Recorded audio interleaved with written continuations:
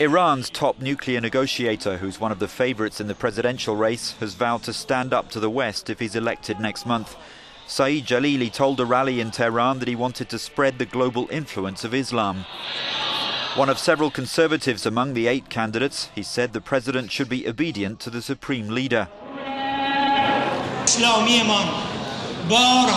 We've said time and time again that we want to expand the power of Islam in the world and diminish the influence of arrogant powers, he said. That's seen as a reference to the US.